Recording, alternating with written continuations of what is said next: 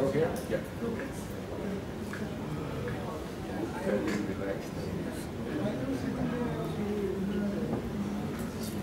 We get you again. All right, folks, should we get going? So, again, from the main website, I just want to finish, and I know we're kind of going a little bit slowly, but let's just make sure we're going to, go a little bit faster as we go through. But the foundations, are important. So there's a few other things that I wanted to mention here. The first one is that I'm sure sooner or later you all are going to find yourself in a situation where you've got some data or you want data from somebody and they are not willing to give it to you, or you're not allowed to share the data with the third party. Okay, lots of complications.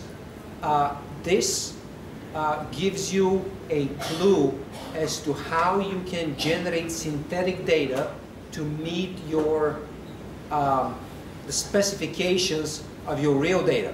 So scenario number one is you have the data, but your institutional review board, IRB, does not allow you to share the data with a colleague who really wants to help you with something, okay?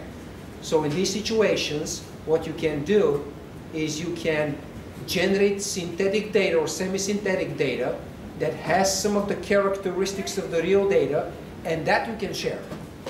So the question is, how do you do that? Scenario number two is where you want somebody else's data, but they are not allowed to give it to you, and you can work with them to mock around a data set that you can begin to train, I don't know, your algorithm or fine-tune our algorithm while they are ensuring proper access for you for the data. Is everybody here with me? To put it bluntly, people are not sharing data for various reasons, and when there is no communication in terms of sharing or methods, people don't. I had a great colleague of mine, great guy, 1,500 publications, huge. He says, this is my tool chest, I don't share with anybody. So there are some of these people. But we should try to share because it optimizes the return on investment, which is a very important measure of efficiency, you guys. The society cannot afford anymore to have these silo developments where I analyze my data, you analyze your data, she analyzes her data. It doesn't work that way anymore. It's just not cost effective. So the point of this data simulation primer is to show you examples of how different types of things can be generated synthetically. So this uses the health evaluation and linkage of primary care data set. You can download it, look at it, and here the data is being read again. Attached data. If you have a data set that you pulled out from somewhere, cloud or local services, if you want to have direct access to every variable in the data set, you have to attach it, which simply tells R to bring on a higher level the variable definitions in this data set, because they're always going to be secondary. There may be naming collisions. Your data set has a variable called age, and there is another 150 data sets that have a variable called age. So if you just do summary of age, how do I know which variable are you referring to? Okay? When you attach something, you put it on the top of the stack, and it R always looks there for the variables before it goes down the stack. Is everybody here with me? It just naming convention, your data set comes on the front. This happens very often, believe it or not. You may be thinking that you're referencing the gender distribution of one data set. It turns out it was down the stack in our computer, the gender distribution of another set, which was more visible. So attach and detach brings the data set on focus for now. Okay, so always with these types of data sets, here's a summary. You can look at the characteristics of each of the data elements or features in your data set. For example, what's the mean response? How much deviation was there? Was the data of certain type, discrete, continuous, categorical, factor, you know, whatever? Because you need that to synthesize synthetic data of the same type so that the algorithm or whatever process needs to consume or ingest that data needs to be properly configured or tailored or tuned. All right, so coming down, so you plot some of these things, and then you're going to begin to use R functions that generate pseudo-random numbers, pseudo-random values. Later, I can show you how you can generate real simulated data that are not pseudo-random, but they're real random. There is a service in the United States that provides real random observations based upon atmospheric random noise, okay?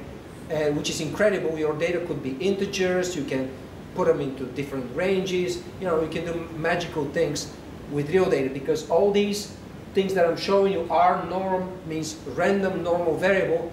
They're actually generated by a deterministic algorithm. I can generate two sequences of 100 observations, let me show you, that are completely identical. So for example, if I just do,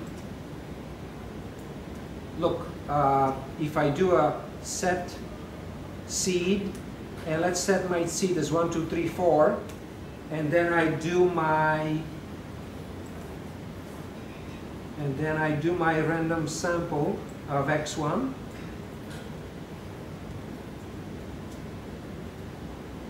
and I do another one that I'm going to call x2,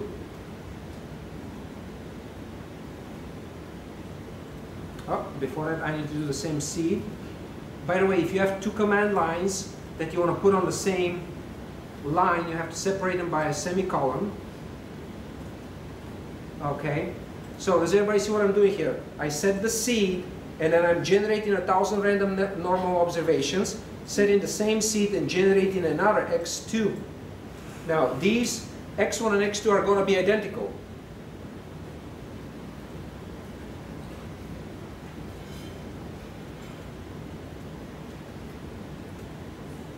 See, if I do x1 equals to x2, it tells me that they're all true, they're all identical. So how can they be identical? I'm asking it to generate random numbers, because I set the seed, and when you set the seed, you control this reproducibility of results. If I do it one more time without setting the seed, look what happens now. I'm just going to take away the seed now here in this command line, and let's call this one x3 so that I don't mess around with them. And now let's compare x3 to x2. They're all different. Is that right here with me? So all these functions, R norm, R binomial, R Poisson, R Cauchy, all the different distributions that you can sample from, they're pseudo-random numbers, is what I'm saying. The reason why they look random is that when the seed is not set, the computer kind of goes through an algorithm, and it has a repeating pattern every 2 to the 25th power or something like that. It very rarely repeats. It's very unlikely to get the same numbers. Is that right here with me? Unless you force it by putting the right seed. Okay, so back to here. So you're going to look, this is just one of the variables, okay? And you look at its histogram, you kind of look at the mean, and here is the data one. Age, for example, has a mean of 34 and a standard deviation of almost 12 years, okay? So what we can do is we can generate synthetic data that has the same things using uniform, normal, Poisson, and this R has hundreds of distributions. In the probability distributome project, let me just show you real quick. so that we're on the same page here. Distributome.org. You know, everybody understands when we say genome, we mean the collection of all genes, typically for an organism. When you say distributome, you mean the collection of all probability distributions. Typically univariate, but they could be bivariate, trivariate, multivariate, and whatnot. So this probability distributome project has these web apps, and if you go to the calculators, for example, you see all these many different distributions. Here is Poisson, for example, and you know, has one parameter. You can plot the probability density function or the cumulative distribution function. The probability density function tells you for a Poisson process what's the likelihood of you observing between, for instance, or let's say less than 100 as the number of arrivals within a certain period of time. The probability is 92.2%. So notice the shape of this distribution, and if I select another one, it's going to be, so here is the normal, it's going to be totally different. Here is Cauchy, for example. Cauchy distribution. Now, this distribution does look symmetric, unimodal, but it's not bell-shaped. It's not bell-shaped because it has what's called fat or heavy tails. So in other words, the probability that you observe extremely large or extremely small values are not rapidly decreasing to zero. They are going to zero, but not fast enough. They're approaching zero at the rate of x squared. 1 over x squared, that is. So quadratic decay, as opposed to the normal distribution, the tails go down to zero exponentially fast, right? So things that look alike are not necessarily, these are, remember I showed you actually how S-shaped the QQ normal plot between Cauchy and normal distributions were. So with all these distributions that you have, you can essentially use them to synthetically generate cases. So here is, for example, one situation where I want to have 282 subjects, 4 time points. I want to generate some synthetic data. And the cases, I'm going to call them, you know, these are the case IDs, these are the subject identifiers. So you can repeat, remember we have repeat, you have sequence, you have all kinds of things, but suppose you want to skip some. So there is no 4 and 5 indices here. So there is 282 of these things. And then you see, when you start talking about specific features like the left caudate surface area, for example, you want to generate random Poisson, as many subjects, and the parameter of the Poisson is 600. Then for some of the other ones, you also use Poisson distribution. And I can show you what Poisson looks like. And then you're going to switch a little bit, perhaps.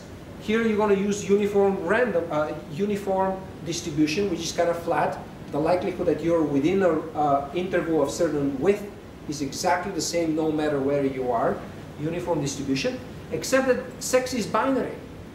So when I use uniform distribution, I need to dichotomize this. And to dichotomize something is I can say, if else the randomly generated uniform number is less than 0.5, call it the male, otherwise call it a female. You can have these 0 and 1 be the letters M and L, whatever you want to call them, F, M, whatever you want to associate. Then when it comes to determining the weights of the individuals, maybe there is a BMI, body mass index, heights, metabolic states, blood pressure, vital signs, whatever is accounted for. So you can use normal distribution, and suppose the weight is whatever, in kilograms 80, give or take 10 as average, and then you convert these because weights do need to be, well, not always, but many a times they need to be integer. So here is a method s.integer casts a floating point number that the random normal distribution is, casts it as an integer. Yeah. Is there any reason why for the weight you choose random normal distribution? Yes, weights and heights are well known across the different taxa to be normally distributed. Now, give or take, okay? But it's not that. And if you want to load it, if you want to have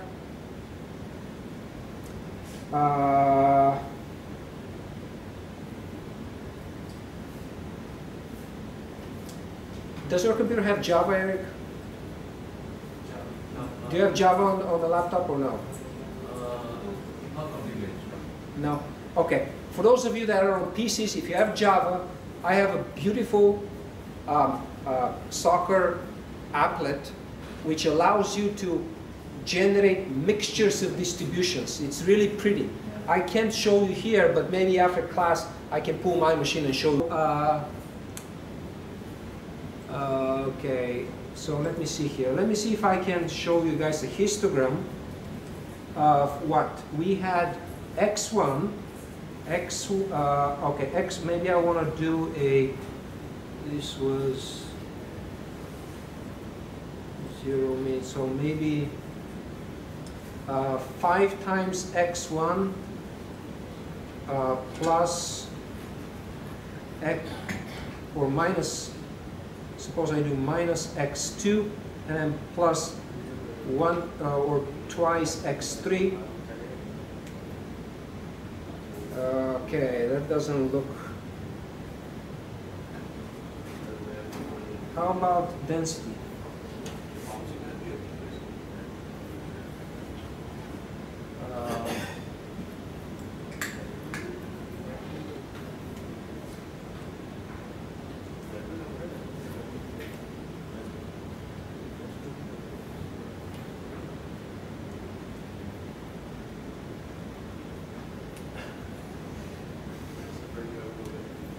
Not perfect, but you guys can see that this is definitely not a symmetric graph, right? Does everybody see how? Maybe I can make it bigger. So this looks a bit, and you could have, for example, let me just see if I put in. Okay, maybe I need to load it a little bit more. Okay, so hold on. Let's try this. What I'm trying to do is I'm trying to show you how I can make something very realistic without going outside of the parametric distribution world. So mixing is what I'm doing here. I'm mixing three different features together to essentially construct something that's a bit more. Okay, now that's a very common thing to get actually for weights. Now this may appear that two distributions were mixed together, and you can see the median for one and the median for the other one. When they're mixed together, it looks like one distribution, right? So that's what I'm saying. With mixtures, you can model it really well. And again, for those of you that are interested in exactly how these things happen in practice, I've got a couple really cool Java applets that I can show you afterwards. Yeah. How we can make sure that for a specific application, which distribution must be? Right, so we have a tool for this, but it's called Soccer Modeler. You literally get the column, you get the column vector that you have, you plug it in the Java applet, and then select a family of distributions, and it fits a distribution, shows you how the histogram and the distribution align, and it reports for you the resulting model. So we know how to do that. Now I'm kind of doing Mickey Mouse games by playing around with this and trying to get something that's not normal. But typically you go the other way around. You look at the histogram of the data, and then you try to find, well, what combination of these is going to give me something similar. Okay, so let's keep it a level lower just to see some of the intricacies when simulating. You can go more complex. You can do a really nice job with this. So back to here.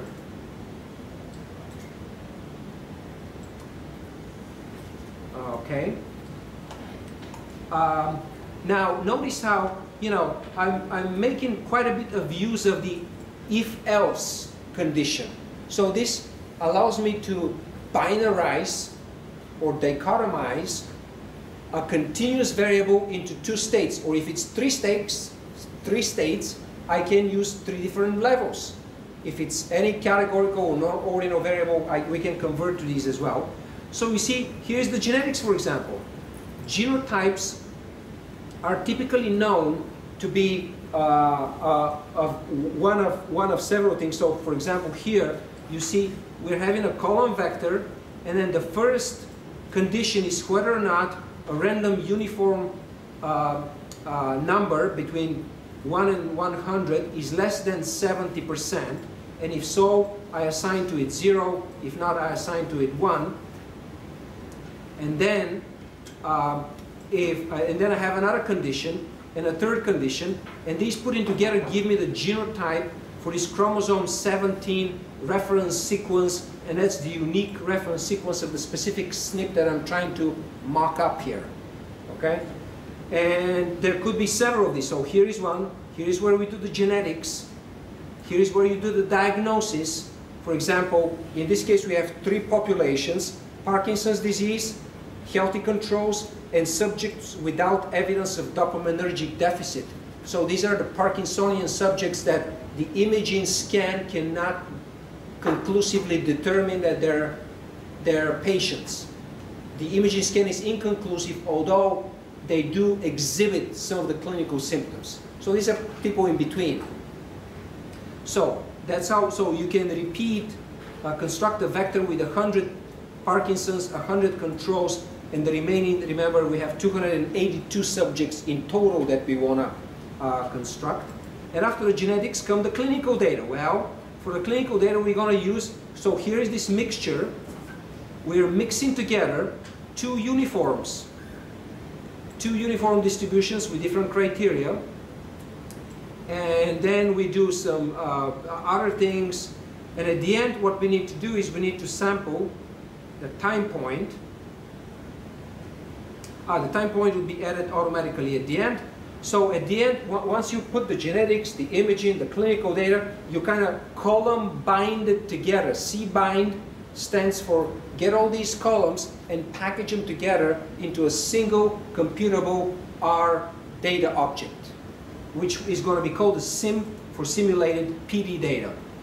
And you simply, repeat these cases across all times. So this ending object is going to have the data that you should share with your colleagues.